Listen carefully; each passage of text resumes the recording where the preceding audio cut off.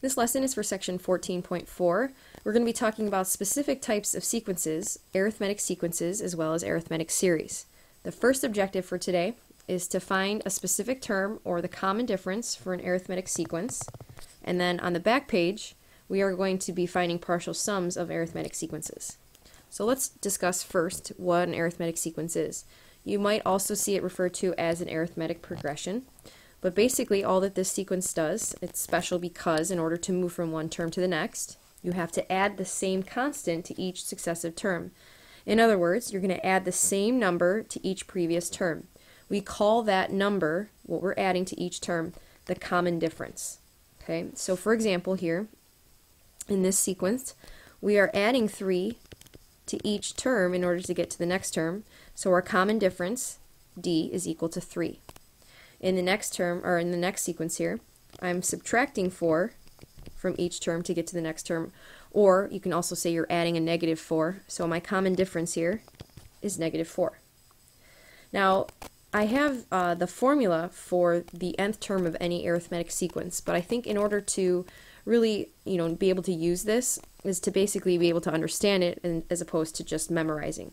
So the reason why your arithmetic sequence, the general term here looks like this is because you're going to take your first term, let's say it's 2, okay? To get to in this case, the 5th term, you would have to add your common difference 4 times, right? Because by the 4th time adding that 3, you should end up with your 5th term. What this does is it takes your first term, so that 2, our first term, it then adds 5 minus 1 times d, your common difference. So in this case we had 2 plus, it was the 5th term, so 4d. And that d value was 3, which is why we end up with 14. So really, I think this makes sense, and it's harder to memorize, I think, the formula than to understand it. So I really want to stress that you should understand this formula and where it's coming from and why it looks the way it does.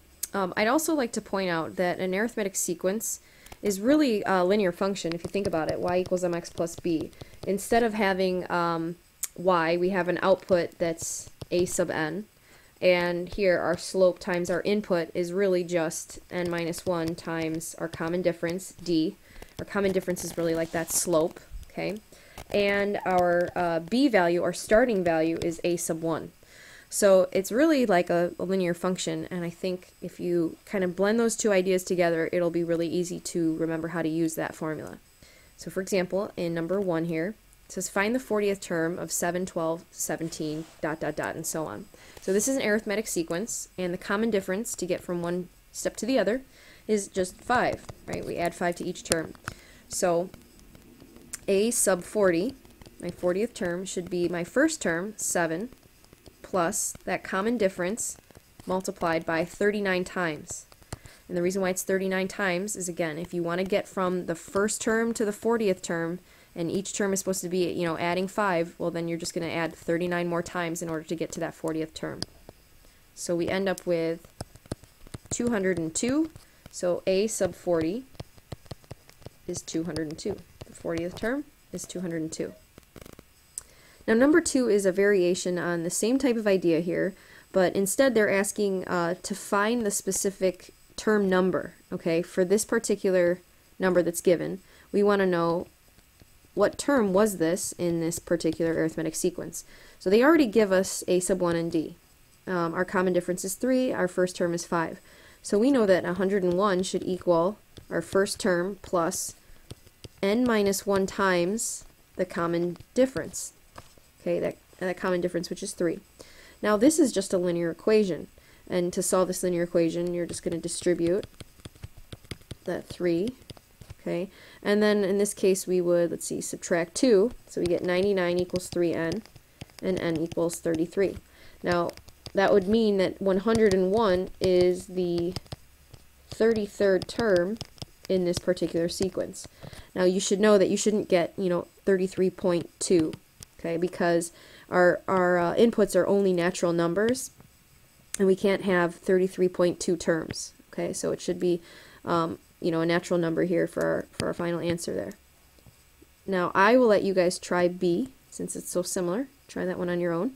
And then we'll work on 3.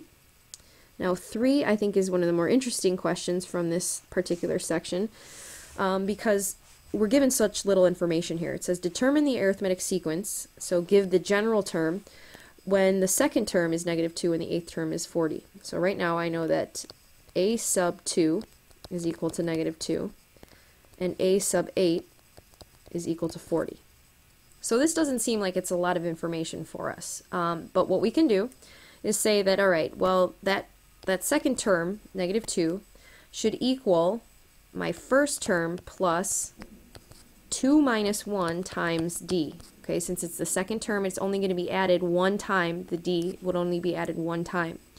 Now, the eighth term, which is 40, should be that first term plus 7 times d, or 8 minus 1 times d. Okay. Now, if you look at this and you clean up this these two equations here, I have a sub 1 plus 1d, so just d, is equal to -2, and a sub 1 plus 7d is equal to 40. Now this is simply a system here that we're going to now solve. Okay, so using elimination here, I would get -6d is equal to -42, so d is equal to 7. Plugging in 7 back in, I'd get d is equal to, or I'm sorry, a sub 1, our first term, is -9. So that means that in general, this sequence would be that any term in this sequence would be a sub 1, so -9, plus 7 times however many times you need to add it, which is going to be n minus 1, and that would be the general term here. So it's not too bad once you try to always write out the information in terms of what you actually know. So continue to write, even though it seems like it's limited information, you can continue to write in general terms, you know, what the that sequence might look like, and then simply solve a system from there. So look out for these. These will be around a lot in your homework and possibly in your quiz. Hint, hint. All right, now in problems 4 and 5, I just want to show you two ways of basically asking the same type of question, and it's very similar to what we already worked on in number 1, so I'll probably leave both of these to you to do on your own.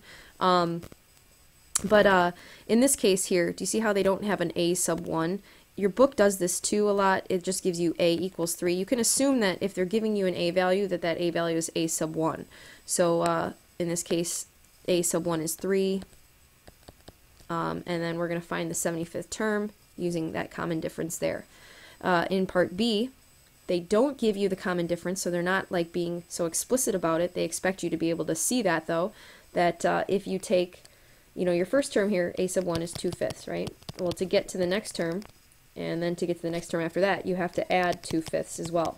So in this case, you have to find those two pieces of information, and then here we're asking to find the 30th term using your information here and here. Okay, so try those on your own and check with the key. Now the next question I really like. This one has even less information given to you, I feel like, than the other one that we just worked on with the system. Here it says find the common difference. So let's make sure that in the end we answer this particular question. Find the common difference in an arithmetic sequence with a sub 10 minus a sub 20 equaling 70. So in other words, the 10th term minus your 20th term has a difference of 70. So I feel like this is way less information, but let's try it out. So let's write out a sub 10. So we know that a sub 10 is equal to our first term plus 10 minus 1, so 9 times that common difference.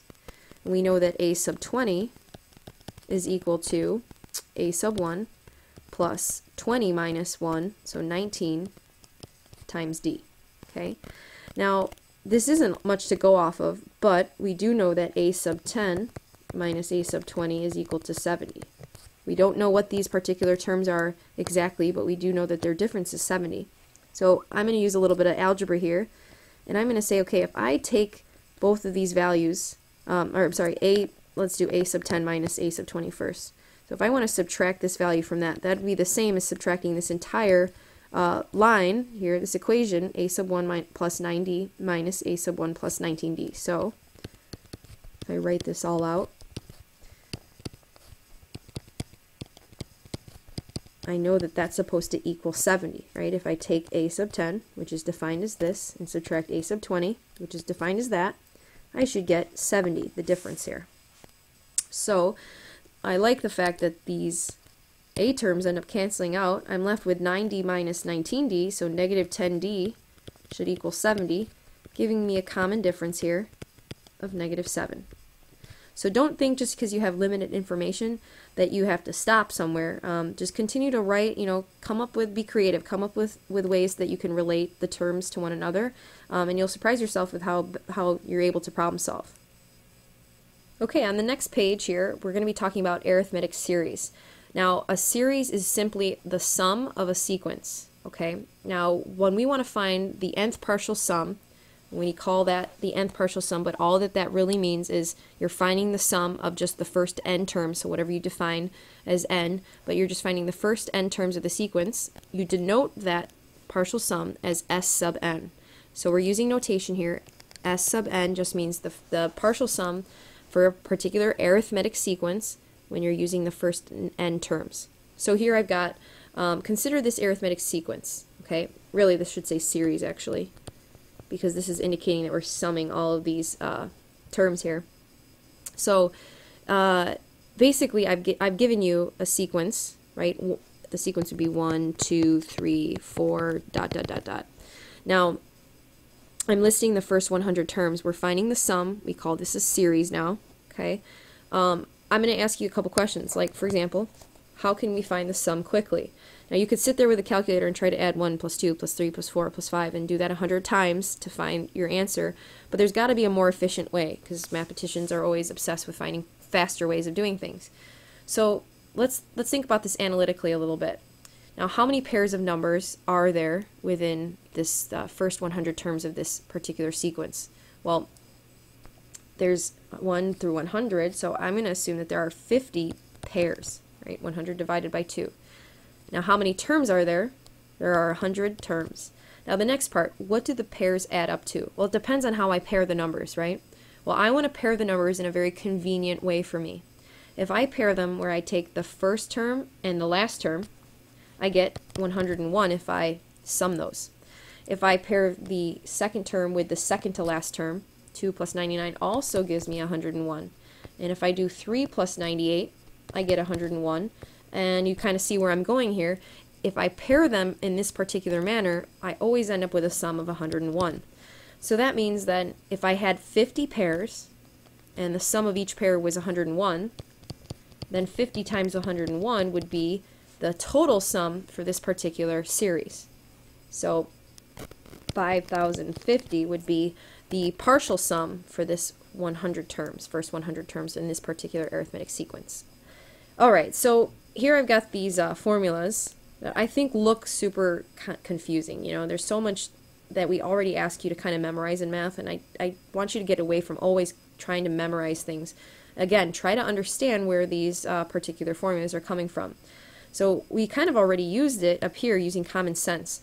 That formula is exactly the same as all of these here, just using some common sense. Now, notice the subscript here, s sub n, so that's our notation now, is equal to the number of terms divided by 2. We took 100 terms and we divided that by 2 to end up with this 50. And then we took the first term and the last term, 101, and we found the sum there and multiplied it by however many, the pairs there were. Now this particular formula here, instead of using pairs, it just uses the number of terms. So here we would use 100 terms, and our first term, 1 plus our last term, 100, divided by 2. So this time, instead of taking the number of pairs, they're just taking the sum and cutting that in half. Now your textbook, and a lot of, even me, I like to use this one here, just because I really like to multiply by the number of terms as opposed to remembering to cut the terms in half. It's really the same exact thing as this, or even this formula over here as well. It's just another representation of the same thing. But I like to use this idea. Okay, so I don't know why, I just do. Alright, let's try number 6 here without even using that formula, so don't look above. I'm going to hide it. Okay, it says find the sum of the first 50 terms, with the first being negative 8 and the 50th being 139.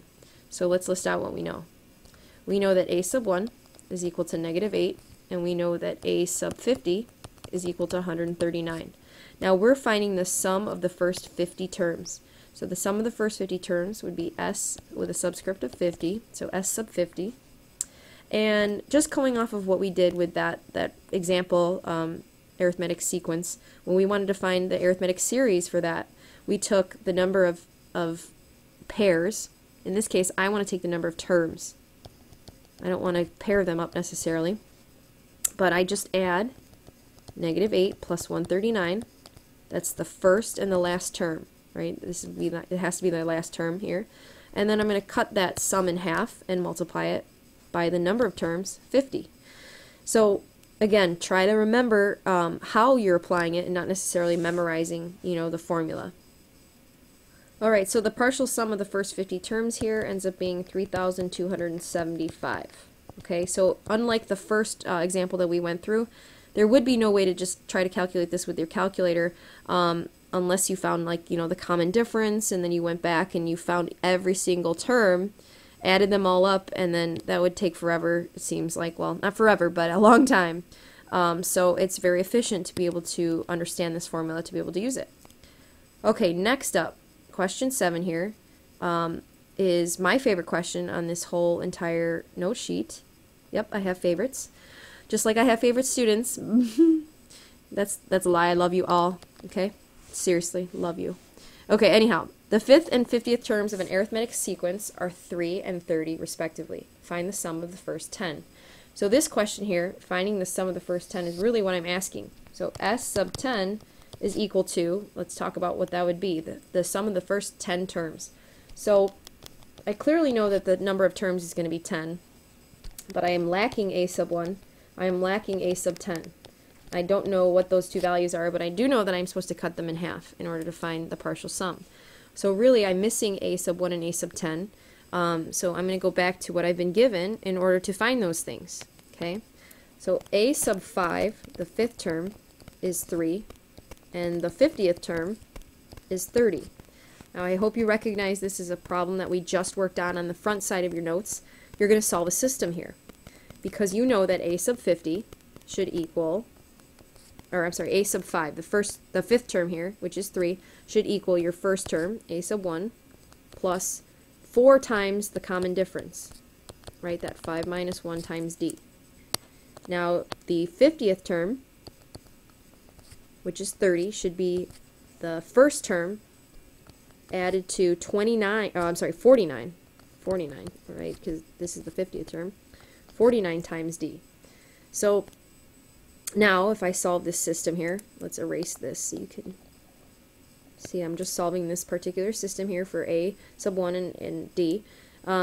Subtracting here, let's see, I get 45d is equal to 27, so d would equal 27/45. Okay, now if I plug in back in here, I get a sub 1, and I already worked this one out. I think it was 0.6. Okay, so a sub 1 is 0.6. Now, already I've got this information, but I still need to find a sub 10. So a sub 10 should be the first term, a sub 1, plus 9 times the common difference. And in this case, the common difference was 27/45.